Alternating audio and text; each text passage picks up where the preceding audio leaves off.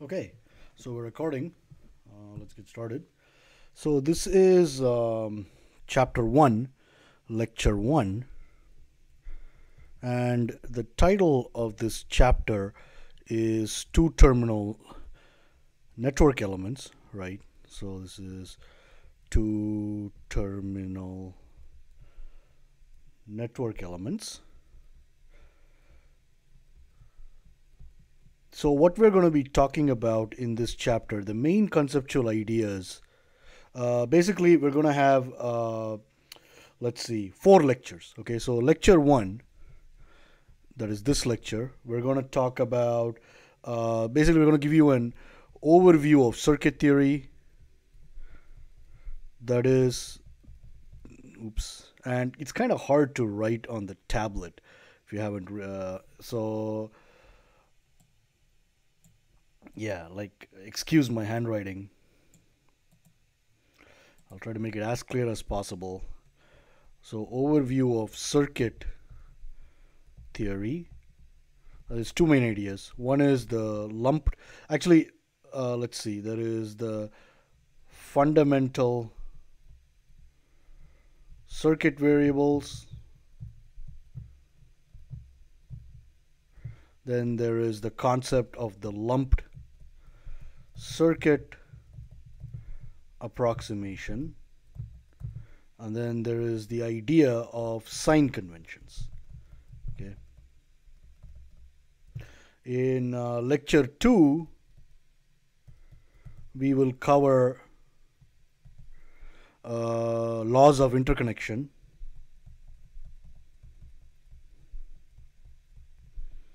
And in lectures 3 and 4 for this chapter, we will cover the actual two terminal circuit elements. Two terminal circuit elements. Okay, so what we're going to do now is talk about so let us begin with the concept of fundamental circuit variables. By fundamental, throughout the book, we essentially mean what the term says. That is, we cannot subdivide, in this case, we cannot subdivide further. So in the case of circuit variables, we are not concerned with, for example, the physical, that is the quantum mechanical concept of charge. Okay, so all we know is we have the symbol Q that represents charge. All right, so with respect to charge, we are only concerned about two things. There are two kinds of charges, positive and negative. Okay, and the practical unit of charge, and basically there are two kinds of charges, and the unit of charge that we will use is the coulomb, which is abbreviated C. Okay. So from reading the appropriate section in the book, you should know that 1 coulomb is the charge carried by 6.29, and so 1 coulomb is the charge carried by approximately 6.24 times 10 to the 18 electrons. Therefore, 1 electron has a charge of approximately 1.6 times 10 to the negative 19 coulombs. Okay. Now, another important point about the idea of fundamental, it essentially is related to the concept of modeling. This concept will be emphasized throughout the book. All right, so let me write that out. So fundamental means, so fundamental means implies cannot be subdivided further. Okay, and it's related to the idea of modeling, right? Okay. So by modeling, that basically we only consider what modeling means. We only consider the essential or the necessary characteristics of an idea or device, so we can explain the phenomenon at hand. All right. So, in other words, what is what are the essential characteristics to explain whatever phenomenon we're dealing with, right? The phenomenon at hand. Okay. So in the case of charge, we are only concerned with the fact that there are two kinds of charges, and the charge carried by one electron is 1.6 times 10 to the negative 19 coulombs. Okay. Similarly, the other circuit variables of interest are current. Okay, but current is simple enough to define in the sense that current is defined as the rate of flow of charge, Q dot. So the dot has special meaning in the sense it's derivative with respect to time. Okay, and then separation of charge requires work, and that's called voltage. All right. So the units of voltage is the volt, as it is described in the book. And then there is also what is called flux linkage, which is the number of magnetic field lines per cross-sectional area, and voltage is defined as the rate of change of flux linkage. Okay. So we thus have obtained actually part of figure 1.1 from the book. Okay. In other words, we can define the four fundamental circuit elements. That is resistance. This is the general symbol for a nonlinear resistor. It will become how to use this symbol will become clear as we move on in this chapter, right? Or in other words, a resistor is an element that relates voltage to current, right? A capacitor is an element that relates charge to voltage. Okay. An inductor is an element that relates flux linkage to current. Therefore, and finally, a memristor is an element that relates charge to flux linkage. All right. Oops, and I messed up in my enthusiasm. I basically used the symbol for a memristor here. I apologize. Okay. So this would actually be there. The symbol for the nonlinear resistor is that. Okay. As it says in the book correctly. Okay.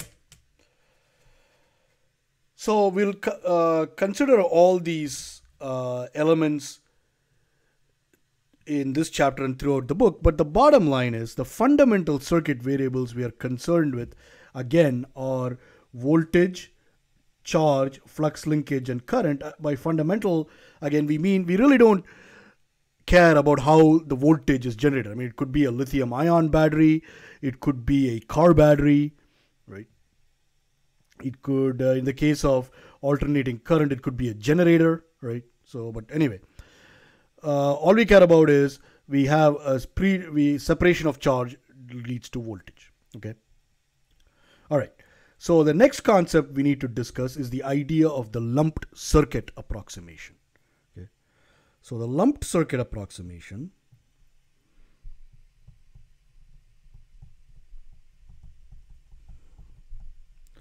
basically tells us when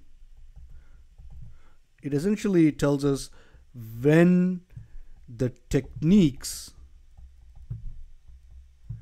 in the book are applicable or are valid. Okay. For example, we cannot apply the techniques in this book to the analysis of power networks across continents. All right. Let's look at a more less distributed example. In the sense, consider a modern multi-core GPU. All right. So consider a multi-core graphics processing unit or GPU of let's say of operating at frequency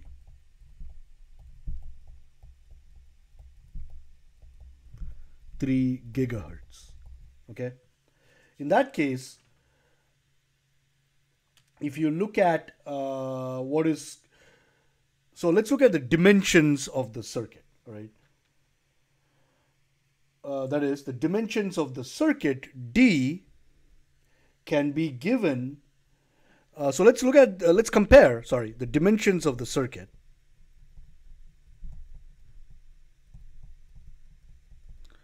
to the wavelength of the electromagnetic wave in question, right? So, wavelength of electromagnetic wave in question.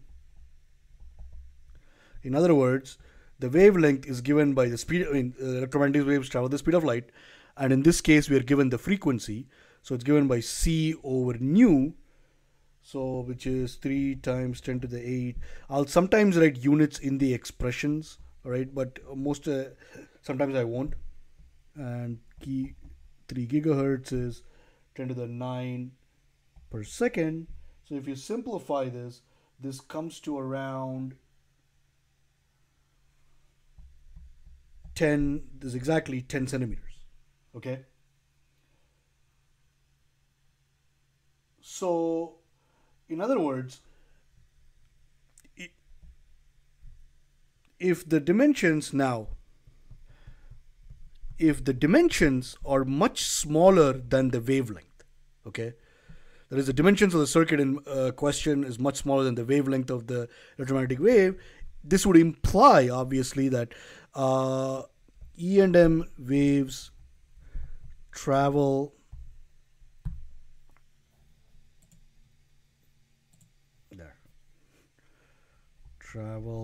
across the circuit instantaneously.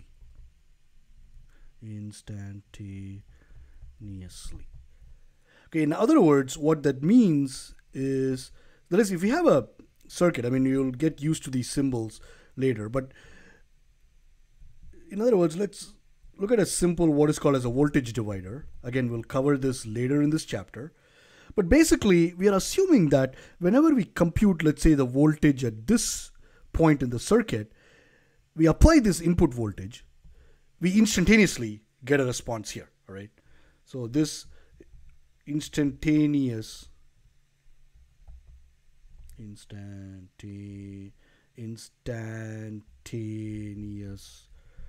response in voltage at A. Okay, that is in essence. So the lumped circuit approximation basically tells us when this assumption that we get an instantaneous response in voltage at A or anywhere in the circuit, right? Or the instantaneous response in current. So when is that valid? That's what the lumped circuit approximation tells us.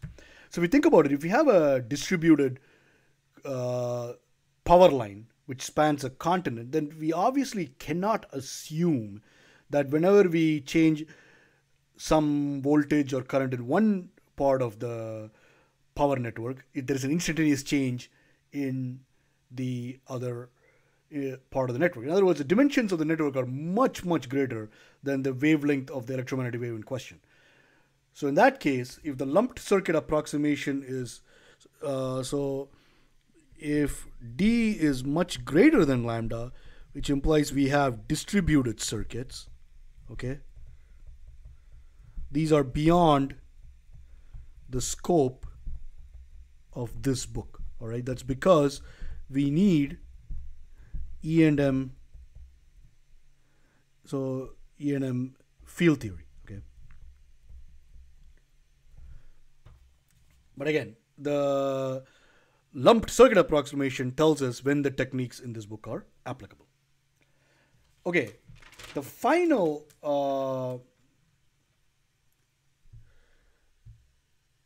part about the final one of the most important concepts in circuit theory is the idea of sign conventions. That is, how do we know, like, what convention or what polarity do we assign, let's say, to the voltage at this point A in the circuit? It is a fact that a large percentage of mistakes committed by students, beginning students of network theory, or even advanced circuit theorists, it's a fact that it can be traced to either the student's underestimation of the full significance of reference directions, current voltage, or the student's failure to maintain a consistent set of references. So the simplest way to understand this is to look at figure 1.2 from the book. All right. So consider that basically that you have a sum device, right?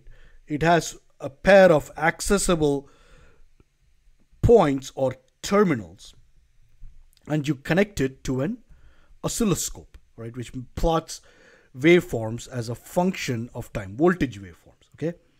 So the oscilloscope has two terminals labeled plus minus. It plots voltage. So let's say when you plot the voltage, you get something like this. Okay. But suppose, so this is A. Okay. Suppose you flip. Now it's actually obvious via common sense that if you flip the terminals of the scope, all right, so let me see if I can use a different color. Let's see, draw. All right, I don't know how to switch the color yet. Probably next lecture. All right. Anyway, so I'm going to do a minus there, make it a little bit bold, plus V. Okay. So if you do this, what the scope is going to show is a waveform like this, right? Assuming that the waveform that we get over here looks like this, the waveform we're going to get here will look like that. Okay. So what basically it shows that this experiment shows that it does not matter where we connect the positive terminal, in the sense that if B is at the positive terminal, it does not mean that B is at a higher potential than terminal A. It does mean, however, that if at any time t1, okay, so let's consider this time t1, okay, if V of t1 is greater than 0, which it is, okay, V of t1, okay, so I'll make a, next lecture, I'll be sure to draw, make it clearer. It's obvious, like, this is the first time I'm doing this. V of t1 there. So if V of t1 is greater than 0, it implies that at t1, the potential at B is greater than at potential at A. Okay? So if you look at here, if you look at t1 over here, the same time, approximately, right? So V of t1, in this case, is less than 0. It implies at that time, the potential at A is less than potential at B, right? Because here, A is connected to the positive terminal. But you see, these are equivalent, right? And that is pretty much it, okay? That is basically the final answers are identical. So we can therefore conclude that in order to specify the voltage between any pair of terminals unambiguously, we may arbitrarily assume one of the two terminals to be positive, right? So all it says is if the voltage is positive, if the measured voltage difference between the two terminals is positive, it means one terminal is at higher potential than the other. That's all it means. So by analogy, we can conclude that in order to specify the current through any wire unambiguously, we may arbitrarily assume any of the possible two directions to be positive. Okay. Now, this actually leads more into the concept of power, and I promise that the lectures will be 20 minutes long. This is already running a little bit over time. Okay, so I'm going to stop here. So in lecture 2, what we will do is we'll wrap up our sign conventions, okay, and start with the ideas of the laws of interconnection. I will see you in lecture 2.